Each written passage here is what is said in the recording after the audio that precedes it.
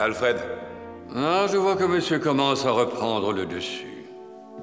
On a besoin de Batman. C'est bien mon avis, et c'est pourquoi j'ai pris la liberté de doubler votre costume.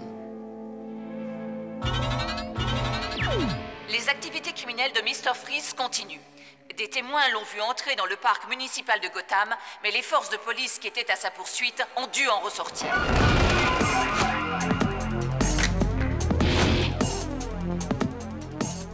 Vive le vent d'hiver.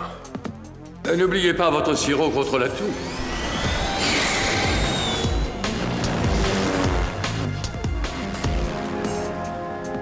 Il va nous falloir un équipement polaire spécial Grand Nord si on veut pouvoir s'approcher de ce dôme. Ça va se réchauffer.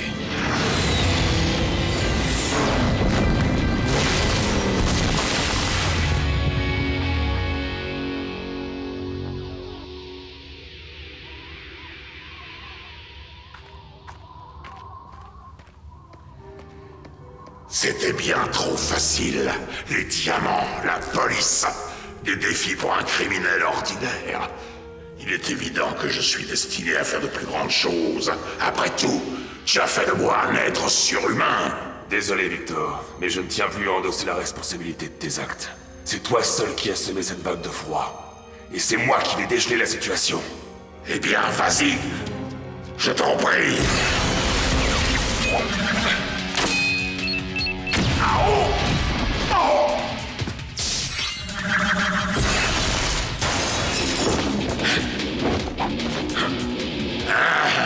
Tu te fonds dans le décor, Batman, mais je n'aurai pas besoin de te voir une fois que je t'aurai ensablé.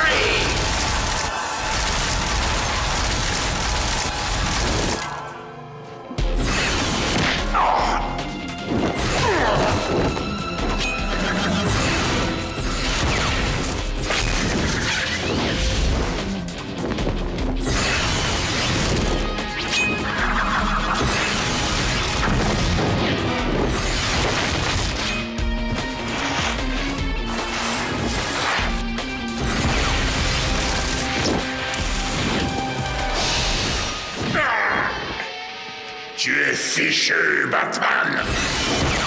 Je suis le roi de la montagne, le nouvel empereur de Gotham! Alors habitue-toi à ce climat. Non, Freeze, c'est ma montagne.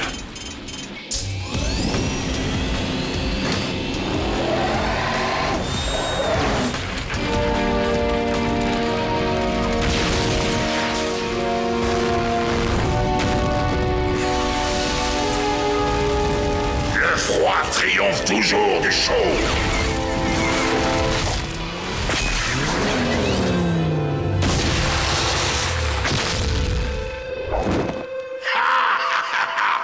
Un conseil, Batman. Mets des chaînes.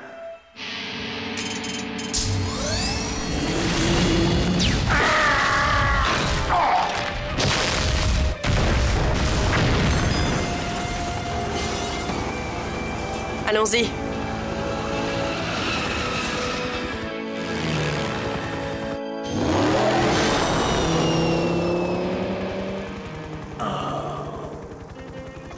Batman est peut-être un criminel, mais moi je l'aime bien ce criminel.